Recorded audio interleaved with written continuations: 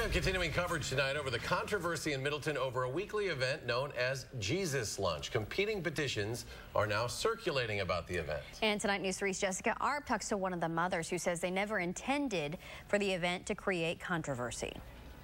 The beautiful day in Fireman's Park belies the controversy that's been brewing about a weekly lunch held in the park pavilion. So it's a really controversial topic right now. There's a lot of discussion that I hear in the halls. It's probably, I'd say, 50-50 between the student body. Middleton student Peter Opitz has spearheaded an online petition to stop an event called Jesus Lunch, a weekly free meal prepared by local moms that's accompanied by Bible study. Personally, I think the Constitution clearly outlines a separation of church and state, and that's clearly not being followed here. I would say that there's two sides to every story, and yes, that is an angle.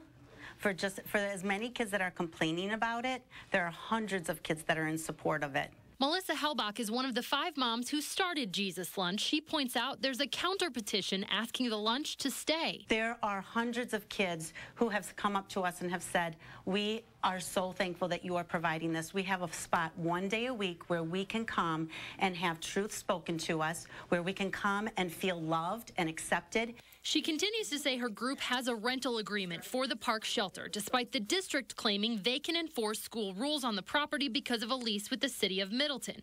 The city administrator says they'd like to honor both. As is the case in many legal agreements, you can read both of those things into the same document.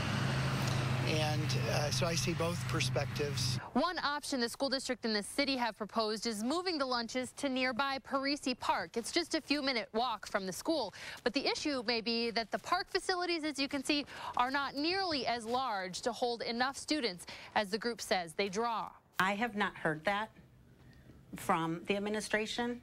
The administration has asked me and then the 5 moms to shut this operation down. Helbach won't say whether they would move the lunches off-site. The city says they may soon have a meeting with the school board to consider, quote, tightening up the lease. In the meantime, students will continue to share their opinions in school and online. In Middleton, Jessica Arp, WISC News 3.